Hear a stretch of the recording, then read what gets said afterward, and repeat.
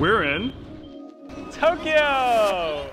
For this trip to Japan, we came to Tokyo with the express purpose of having epic foods, and we did exactly that. Here are my 9 favorite restaurants that you just have to check out. Okay guys, we're in the basement of the Tokyo department store in the B1 level.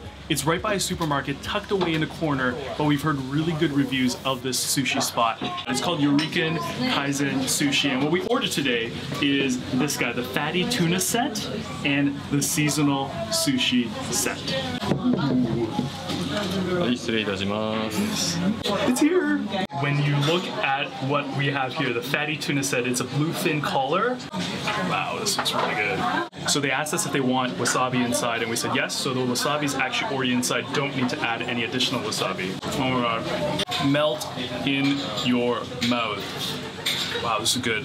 And this is only 1,500 yen, which is about 16 Canadian dollars. This is a steal. Look at how many pieces you get. Don't mind me. Then you got over here, got the scallions on this roll. Fatty tuna as well. All you need is a dab of soy sauce, but it's a bit of a diced up tuna.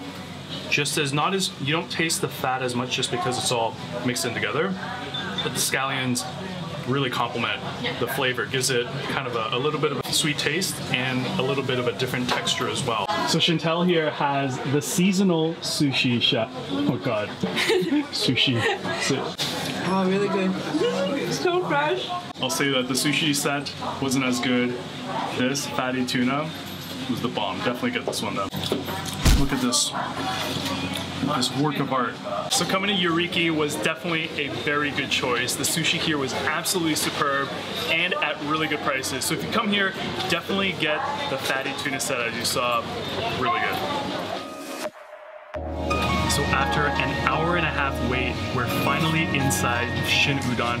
We ordered outside and it was pretty much ready once we got here. So what I got here is the cold udon noodles. This has radish, yuzu, and tempura of flying fish. I have no idea what that is, but they recommended it, so we're gonna give this a shot. It's supposed to be the best udon in town. Just a little bit.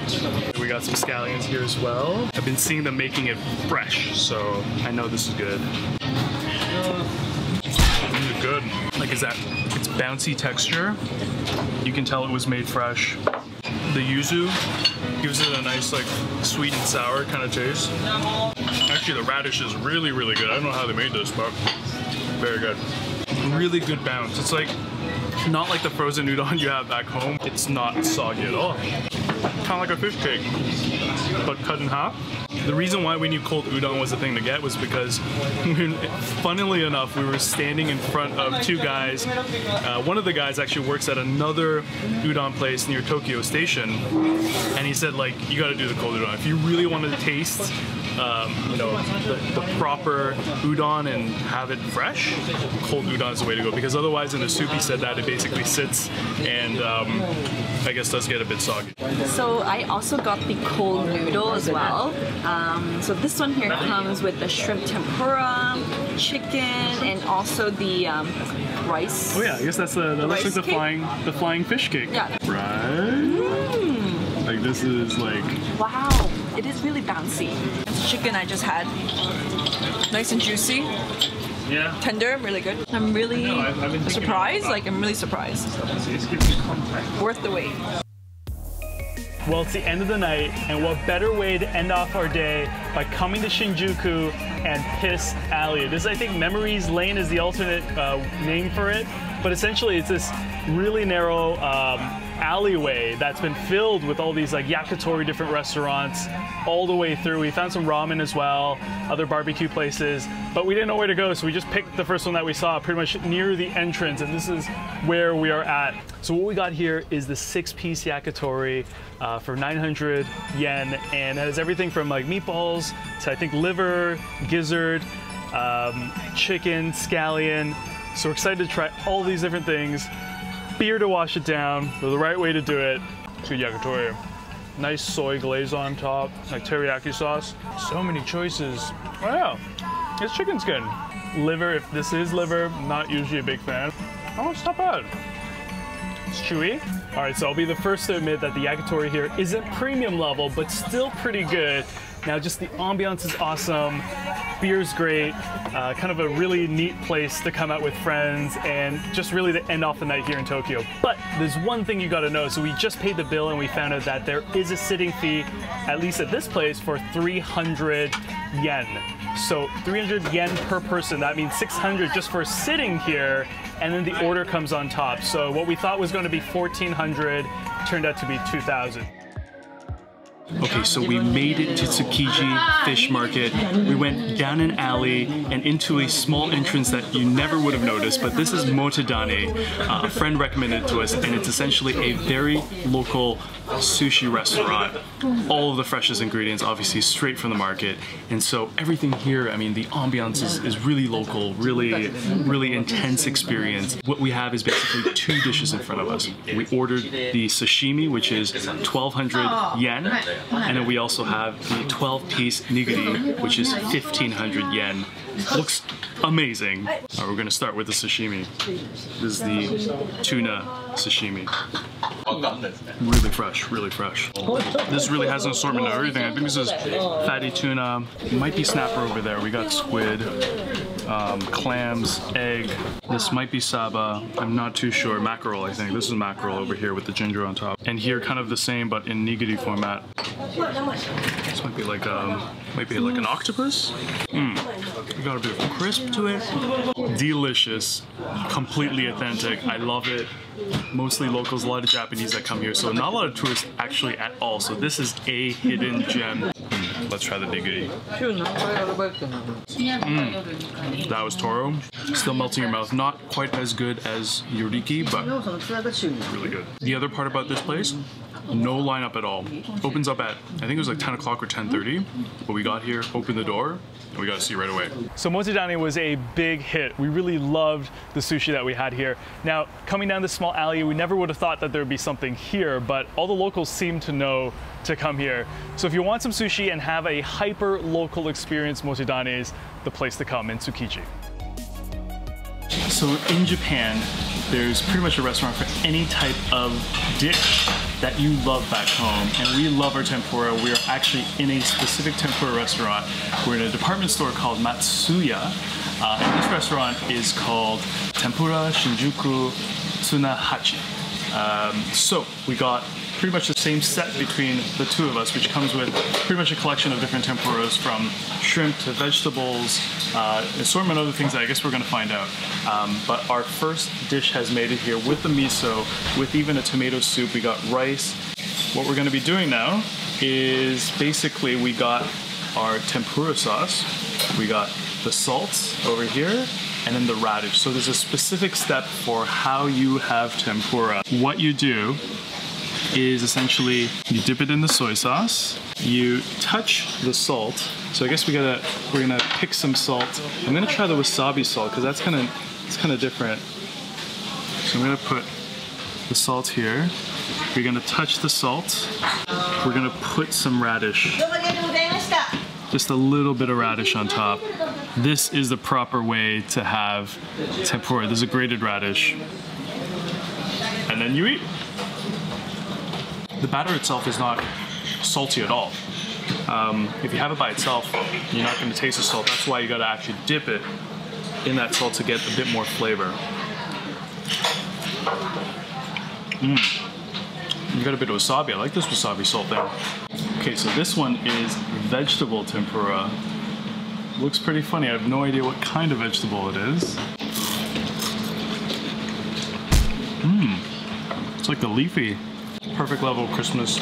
It's not super oily. It's nice that you can balance out the flavors as you wish. The amount of soy sauce, the amount of salt that you want, and the amount of radish. Oh, this is eel. Nice big pieces of shrimp in there. So if you're looking for a upper class tempura experience, this place is the one to come to. This is a highly anticipated place. We are on Ramen Street in the Tokyo Metro. We are in a place called Rokunisha, probably pronouncing it wrong, but essentially it's one of the top-rated ramen restaurants here along the street. We just put in our orders, and kind of interesting that you use a machine, you press a few buttons, you put in some money, out comes your ticket, you get back in line, and once you got your table like we do now, we gave them our tickets, and they're gonna make our ramen. My special ramen has arrived. I'm really excited to try it out. It's got everything from the scallions to the seaweed. We got this nice thick piece of pork right here. I don't know if you can tell. It's not the thin stuff that you get. Looks like a really nice thick broth. You got bamboo shoots, the ramen noodles, the egg, which is probably my favorite part about the ramen. So the noodles, perfectly done, al dente. A really nice bounce. This has a bit of spice to it, so nice kick. Okay, so the pork is not hot all the way through. It's a bit cold in the center, but noodles are good. It's a nice oily broth, not too salty. I do want to show you guys the egg, because that's really, for me, what makes a good ramen place is the egg. There we have it. So you still got the wet part of the egg inside, cooked just right on the outside. They don't mess around. It's a nice balance of flavors, not overpowering. So I had a bit of a taste of Chantel's dipped noodles, and I'll say that I think there's a bit too strong of a tuna flavored taste to it, almost like canned tuna. Better than that, obviously, but it's really strong, and it's a really thick broth, so that's why you kind of dip it in and you kind of have a taste. But definitely for us, maybe not our jam. So I really love that this place is right in the subway station. You can pretty much get off of work or wherever you're transiting through, come down here on the underground, come to Ramen Alley or Ramen Street and pick any one of these. I think this is obviously the most popular one because it's at the corner and there's obviously long lines all the time, but pick any one of these and you're gonna get really good ramen here at Tokyo Station. We are in a restaurant called Nakaya here in Tsukiji Fish Market. And so it's 7 o'clock right now, considered to be late to come to one of the better known sushi restaurants, but we wanted to try something a little bit different because we've been here before, wanted to come to a smaller place, one that doesn't have a lot of lines and serves up sushi in a different style. What Nakaya specializes in is essentially chirashi bowls, rice bowls to be exact. And so what I have here, we ordered 2 different things, and I specifically wanted the toro and sea urchin. So mine is just these 2 things, a whole lot of it, and it looks absolutely beautiful. Might get a tear. You got miso soup. You also have kind of this pickled clam, and you also have pickled radish and tea. Chantel also has a different tray, and what she has is a different chirashi that is, I guess, considered a mixed bowl. And so this mixed bowl has everything from uni to roe to shrimp, crab, scallop, salmon, that might be snapper, octopus, tuna. All right, let's try this. Ooh, look at that.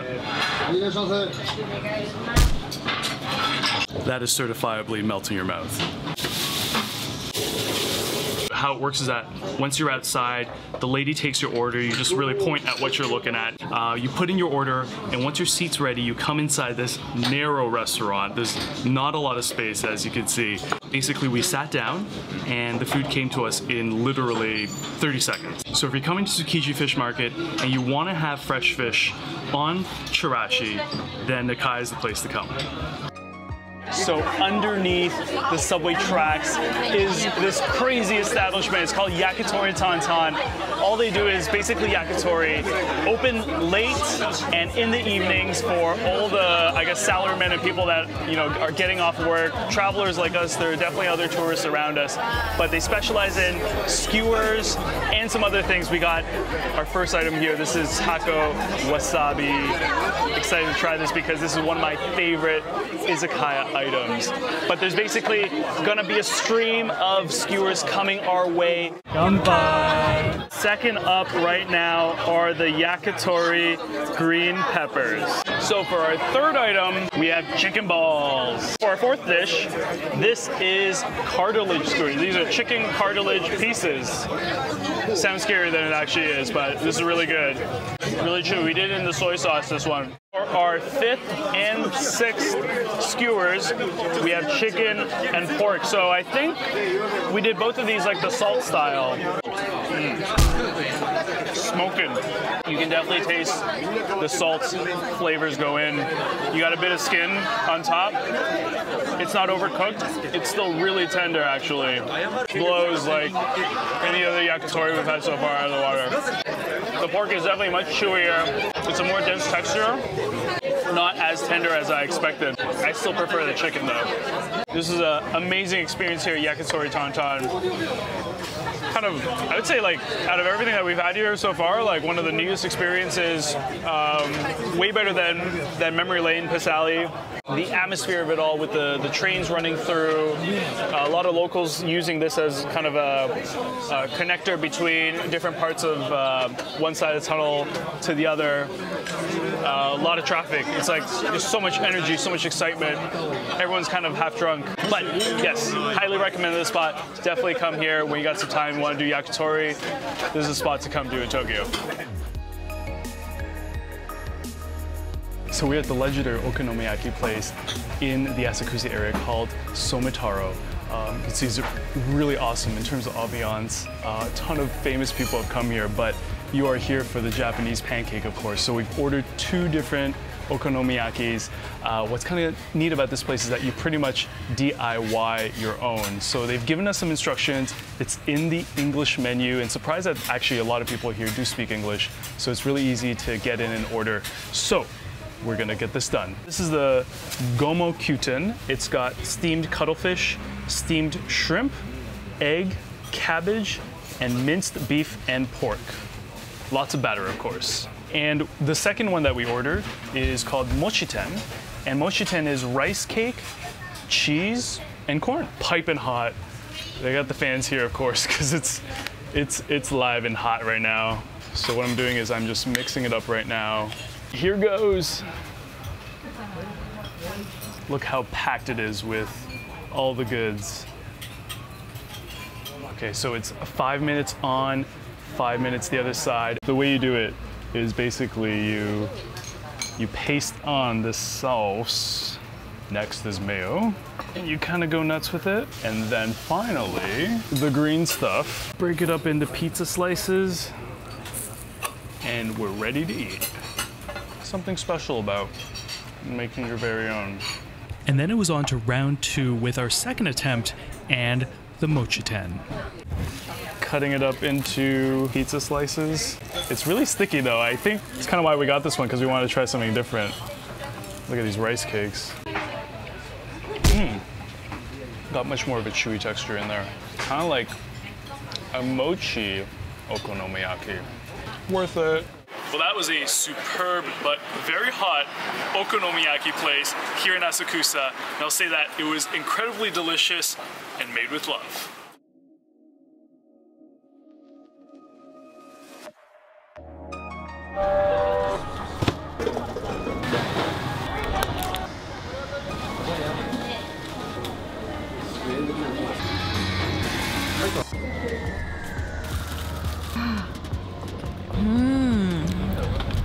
Yeah. There's not a lot of other better ways to spend $10